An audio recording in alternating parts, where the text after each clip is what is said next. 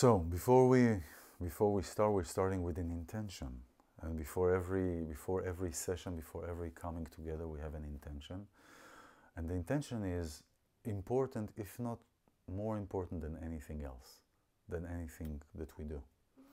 Why? Because the intention is the spirit that holds the matter. The intention is our spiritual intention, our core intention for whatever that we want to do, whether we speak, whether we say something. So the intention is very crucial.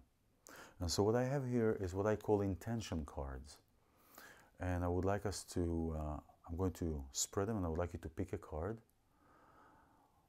The first card that you feel, not necessarily that you look at a card, but you can hover with your hand and to see which card calls you. Okay?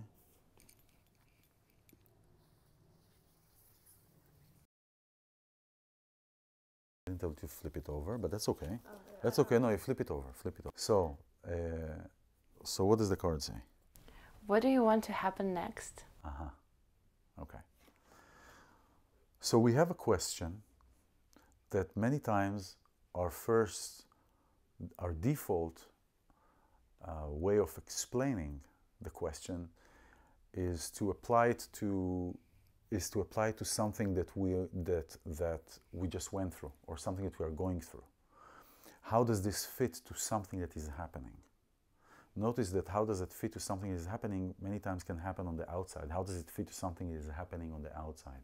How does it fit to a decision I need to make? How does it fit to something that is about to happen that is external from me? But the question is a question, and the question is here to raise questions, is to trigger, is to poke your imagination, to poke the way that you are looking at something. The question can also be, do you want something to happen next? Is there something that you're not paying attention where you are now? There are many ways to look at that. There are many ways to apply that. But really the most authentic place is when you feel the question after the first noise dissipates. Like, what I want to happen next. Oh, I want to do this, or I want to do that. We start from a certain level, and slowly we go deeper. Once the noise kind of dissipated, we're going deeper into what is this here to trigger me? What in me do I need to pay attention to? And is that which I want to happen next, if there is something like that, where is that coming from? So this is, and again, many times this is not a right away question, but something to ponder about. But if you have something to share, you can share. It is about thinking in a one step ahead. Let's say I have some ideas or plans and everything, but what do you want to happen next? What kind of results do you want to have? And it's, let's say I'm like working hard on like career or something. Like, what do you want to happen next afterwards? Like, do you want to have, do you really want to be everything that you have in your life, or do you want to have something more, or how do you want to balance your life out?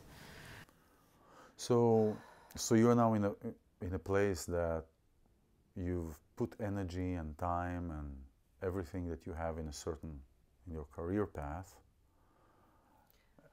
and you're maybe waiting for something to happen to validate what you've been doing.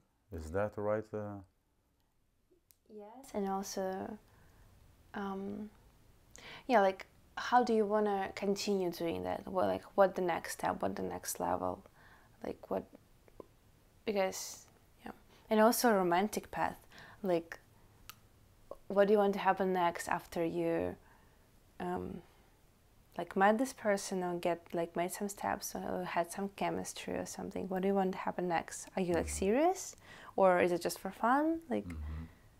When you meet somebody, it is important to understand that we all meet through our wounds. We meet through our wounds. We recognize something in somebody that we are familiar with. And we're drawn to that. And so it is important to ask yourself, where are you when you met that person? What in that person attracted you? Okay, and at the end, what it is that you want, not what a person wants, what it is that you want. What do you want from this kind of connection? Do you want to be connected? Do you want to just play around? But it's important to see where you are at, and are you really comfortable with the place that you are at? Because many times when you meet somebody, we bring our patterns into that connection, and we also meet patterns with the other person. We are creating this living this pattern. So, for example, if somebody, let's say the woman, has been conditioned to be submissive, all right, in the sense of that she was taking care of things, she would be doing the cooking in the house, she would take care of the kids, she would follow the path that was quote unquote destined for her through her family, okay. And then she meets a person and she goes out to the world with that. That is how I am to be in a relationship. Okay? And I'm making it very generalized there. Okay? And then you meet somebody, and then the woman meets somebody who is on the other side, who is used to that the woman in the relationship is taking care of everything, and does this and does that, and takes care of him, and all these kind of. Be taking care of families, or now she has to be taking care of. So for her, but here's the thing: it switches. It switches. So now the two met, and he said, "Well, yeah, I love that she takes care of it," and she says, "Yeah, I love taking care of him." Right. So it seems like it's a fit. It seems like it's a glove, and it can be expressed in many aspects in a relationship. In many aspects in a relationship, okay? It could be in taking care, it could be in different aspects. It could be sexually, it could be in different places. And so the two people meet and say, oh wow, that's a match because I like this, it's a great match, but those are the wounds. So we bring these patterns and these understandings from old stories, from the stories that came from our families and the people that we know, to a new connection, to a new relationship. And so when you meet at first and there is the physical attraction, or there is the initial attraction, many times people want to build something based on that. Oh, I have the hots for you, I have the hots for you, let's make a life. Okay? Many times this is not going to hold, because that which was the foundation of the connection was something that is fickle, something that is not stable. And then after 6 months, after a year, after a few years, after 2 years, something like that, suddenly things are coming up that one would say, well, weren't they addressed at the beginning?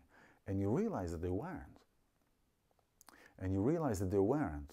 Just like a couple that I know, that they start talking about how to raise the child only after they had a child. As far as religion and as far as way of looking at things. And those are things that are important to have beforehand. And if you don't have them, if you don't have this open communication and talking about these things and what is important for you and what you want, then you may face some difficulties here and there. All right, but you can have this communication in beforehand. But yeah, well, what we were talking about from the very beginning, intention for like where are you right now, and ask your partner where is his or her intention at the moment, right? So what do you actually want? Well, there is a concept in Judaism that is called melech, okay, which is king, which means melech stands for moach, lev, klayot, mind, heart, kidneys. And there is another verse, and I'll come back to this. There is another verse that says, "Lo taturu acharei levavchem v'acharei einechem," that don't tour after your heart and your eyes.